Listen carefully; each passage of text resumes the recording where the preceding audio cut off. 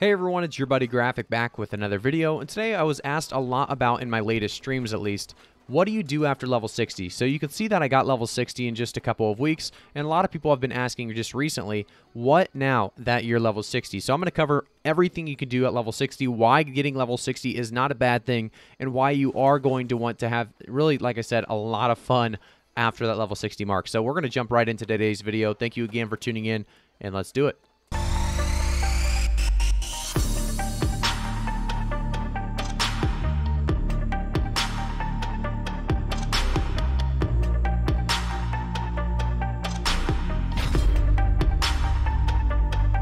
Alright guys, so we are in Windsward right now. I'm going to show you guys just a few things you can do at level 60. We're going to start off with some of the most obvious and some of the most fun. That's going to be really going up to your faction rep. You can see this join Outpost Rush if you guys have never done so.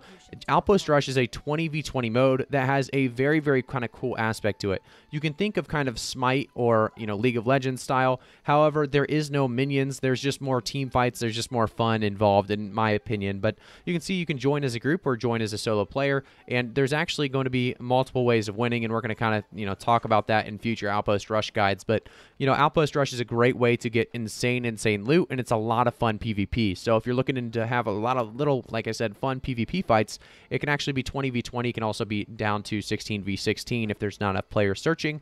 But right now, this is not something that, you know, I currently have gotten into quite yet because there's just not enough level 60s. But we are getting there. As you can see right now, if I search, there's actually 3 people in of the 40. So I'm assuming, you know, maybe this Saturday night we might be able to get to 32 players searching up because this server is, you know, fairly solid when it comes to level 60s. We have quite a bit of them. I do want to jump into a few other things that you're going to want to do at level 60 and that you're missing out if you're not level 60.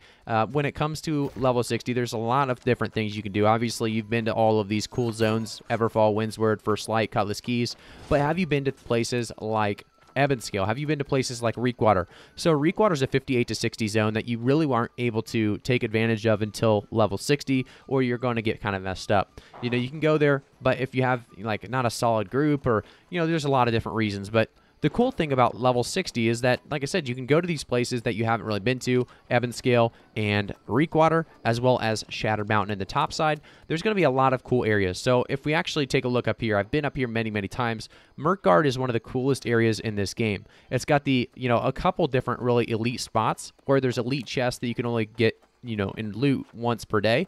And, you know, I've taken a look up there. I've done a lot of this content already, and I'm so excited to continue to do it. And there's a lot of reasons why regarding gear score. We're going to talk about gear score in just a second when it comes to level 60, but you can also do the same thing in Reekwater. We've been over to Reekwater, and there's another zone that, you know, 63 recommended players 5, and you can also see that there's huge dungeons. So we're going to talk about the instanced areas here in just a second, but when it comes to the, you know, zones specifically and gear specifically, it takes a while to get good gear. So you can actually get gear when you're level 60 all the way up to 600, and that's going to be a legendary gear drop. So 600 is the highest gear score in the game currently. If you take a look at my gear right now, I have nothing over like 500.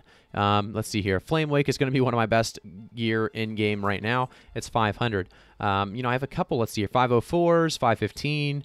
But for the most part, you know, the gear is pretty bad. And that's one thing that you'll notice very, very quickly in New World. You'll find that, you know, once you get to level 60, you're still getting those 500 gear score drops, 505, 515. You're not going to be able to jump over that 515 mark until you continuously upgrade your gear. And a lot of people have thought that that may mean just drops, you know, different gear score drops. So if you get a drop and you pick it up and it's, let's say, 515, you're actually moving your watermark up a little bit. But if you put that on, you're moving it up a little bit more. So it's kind of a weird concept when it comes to the gear score watermarks. We haven't been able to actually identify exactly what it is. We've heard a lot of different things, but some people think it's when you pick that item up and you, let's say it's a 510, and I previously had on a 504 leg. So I picked that 510 leg up and it increases my watermark just a little bit. Some people think you have to actually equip it, but you know, that's the kind of thing right now. So there's going to be a huge late game grind for gear.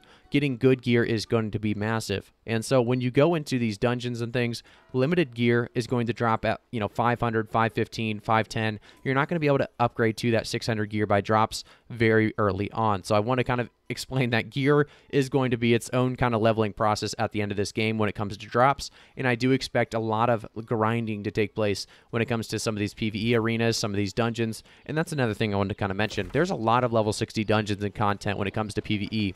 So if we take a look here, there's Lazarus Instrumentality, which is a recommended level 60 zone. Minimum players, obviously 3. You're going to want to take 5 for Lazarus Instrumentality. And then we also have the zone up here. And I made videos on both of these, by the way, on a test build that we did earlier.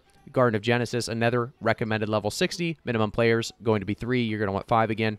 So there's a lot of cool areas like this. And you're also going to be able to see here, Thread of Life. So search the ruins for the key to enter the Cleft. And the Cleft is actually going to be a Spriggan arena. There's a lot of these Spriggan arenas, PvE arenas around the world. So there's a lot when it comes to PvE as well. It's not just PvP and Outpost Rush and wars and everything like that, but I want to talk about invasions as well. So invasions may not be level 60 to get in, to get invited. You have to actually be level 50. So it's not really a max level 60 thing to do, but typically they're going to take the level 60s because, you're going to want your best chance of survival in that invasion, so less things downgrade when you get hit and lose. So you can also see that there are wars, right? So how do you push a war? Well, once you're level 60, there's still reasons to push, and engage in war. So you can see here, let's take a look at one of these. So Ebonscale Reach is currently getting pushed by Marauders a little bit. You can see that bar. So let's take a look and see where it's at. So the influence right now is 37% of 63. So we need, of 100. So we need to continue to see people doing PvP missions out in Ebonscale to see this bar push to 100 and declare war. This is something that is going to continue to remain in the game until really the game dies, because PvP in wars and taking territories is so important in this game. So I will expect that to be another thing you can do at level 60, and something I've continued to do as well.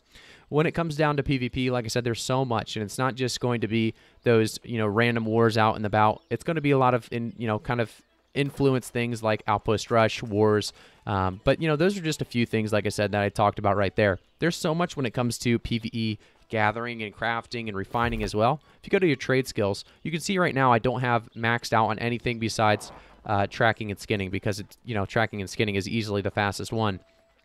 And then there's also going to be weapon mastery, right? So there's so much to do, and I want to really kind of reiterate how long weapon mastery takes. I'm level 60. I've been level 60 for a day or two, and you can see I only have 1 level 20 rapier, 1 level 20 fire staff, but I have nothing else level 20. I have my bow very, very close, and that'll be 3 of the 11 weapons. There's going to be more weapons introduced. We've talked about the Void Gauntlet, how that was already introduced and coming to the game. We talked about the Dual Daggers, another weapon that we know is coming to the game.